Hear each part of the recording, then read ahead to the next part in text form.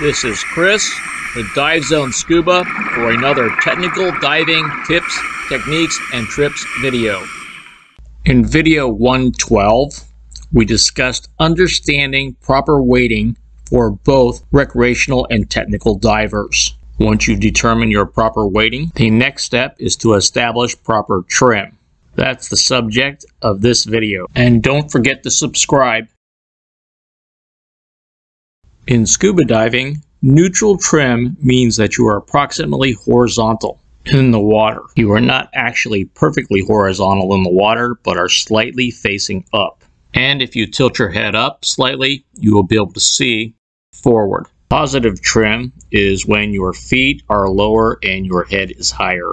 And negative trim is when your feet are higher and your head is lower.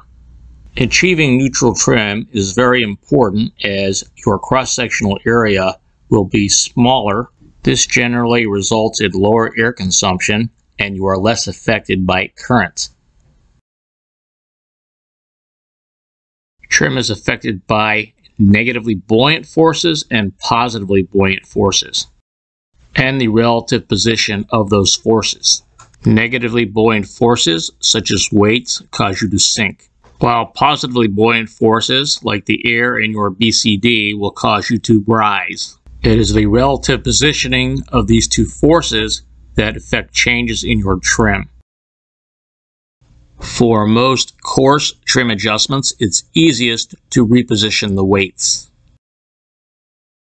If you have a positive trim problem and your head is too high and your feet are too low, redistribute your weight closer to your head.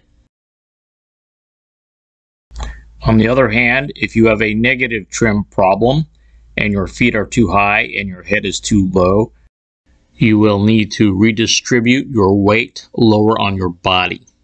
Trim weight changes can be difficult to do with either a jacket or back inflate style BCD, so we frequently recommend plate and wing style systems.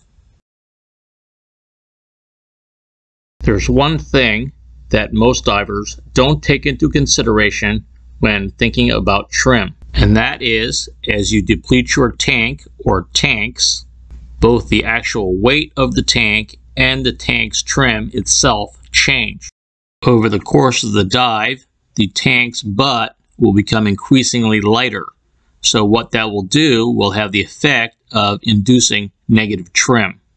This is not a huge problem for recreational divers with one tank. In fact, a recreational diver with one tank may not even notice the difference. However, the situation is much more serious for a technical diver.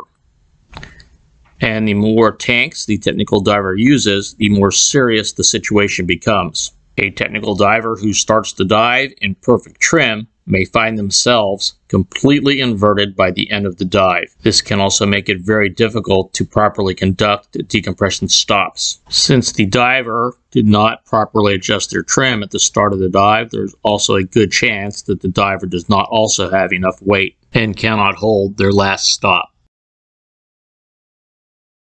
So the diver might want to start the dive a little bit more positive in trim than ordinarily, and then over the course of the diver will then resume neutral trim.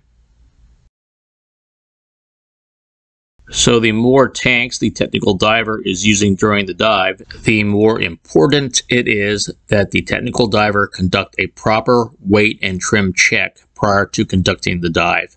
The technical diver should not only record how much weight they need, but also where the weight needs to be distributed. This is Chris with Dive Zone Scuba. I hope this video was helpful. Thanks for watching, and please subscribe.